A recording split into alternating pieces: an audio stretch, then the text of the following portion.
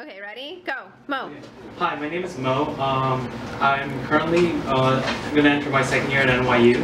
I just graduated from Hunter College High School in 2012. I've been tutoring for 6 years for various subjects, starting with regular middle school and elementary school statewide exams to prepare your child for the Hunter exam, Stuyvesant exam, as well as Regents, AP exams, SAT 2 subject exams, and SATs. Okay. I began Hunter in 2006 and I graduated in 2012. It's a 6-year program. There are 2 ways to be applicable to take the test, and it is test mandated, and in order to enter the school you need to do well on the test. You only get 1 shot at taking a test, which is in 6th grade.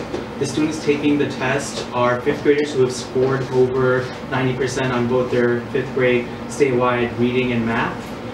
They get, at the beginning of 6th grade, they get a letter from their guidance counselor which lets them know that they have been applicable to take the exam to try out for Hunter.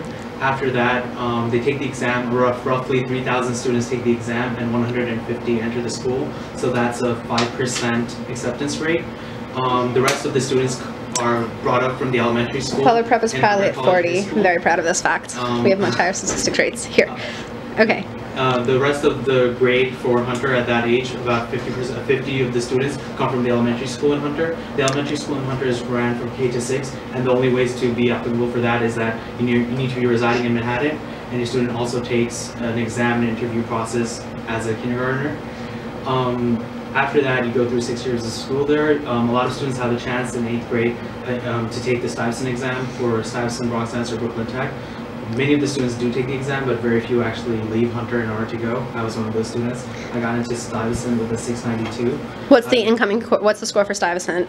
It's around a 565, plus or minus 3 points every year, based on how the group as a whole does. Bronx Science is next in line with around a 492, plus or minus 3 points, and then after that is Brooklyn Tech, which is around, let's say, 480.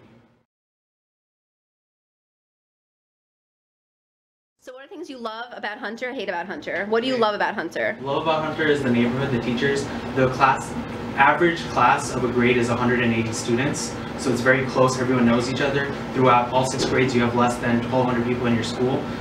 It's very easy to get to know the teachers because of the faculty to student ratio. What are some things you don't like about Hunter? It's a 4-story building which has no windows in any of the classrooms. There's not a single window at Hunter. It's nicknamed the Brick Prison. So yeah, you see a lot of kids usually in their free periods hanging out in the hallways. That's another thing I loved is at a very young age you got to manage your own time. They give you free periods throughout the school. It's open campus. You're allowed to go outside and explore as well. And one of the best things about learning to manage your time at a young age is it really prepares you in the future when you'll need it. Whereas when you're managing internships, doing things outside of school as well as college. That's awesome. All right, do you guys have any quick questions about the Hunter program? Yes. About academic in Hunter? Academically, it's not part of Board of Ed, so it has no statewide, no Regents required.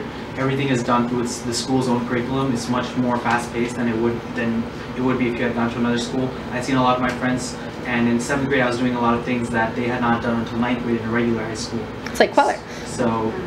Is it about humanity the most important? It's known as a liberal arts school, but I'm in pre-med right now, and it did help me a lot with it had a lot of science opportunities from Science Research Seminar, which you can start as early as 8th grade, to math team, which has won numerous titles, and just last year we had someone graduate who was ranked 7th internationally for 18 and under. The question is, why did I choose Hunter over Stuyvesant? I was always a math and science person, but ever since coming into Hunter, I realized that I couldn't live without doing what they did there, which was the writing. I fell in love with writing there. Another thing is that the reason why I took the exam was to basically appease my parents. They said that you take the exam, and if you get into Sty, we'll let you choose. If you don't, we're going to send you to a zone school. So I was going to leave. There was either the choice of staying or leaving for sure. So I took the exam and I got into Sty, thank God. But one of the main reasons is the friendships I built in Hunter from 7th grade on. And being with someone for 6 years is so much easier than being with someone for 4 years and then going off to college again. As well as Sty it's a great school. It has 3,000 kids. I know a lot of people in Stuyvesant that I'm meeting in college right now, and someone else went to Stuyvesant with them in their same grade, and they have never met before. Actually, a lot of tutors have met here for the first time. So I find that really surprising, that to go to school with someone for 4 years and not to even have heard of them, know them, it's kind of weird for me. So I really stuck with the 6-year road. That's great. Thank you so much.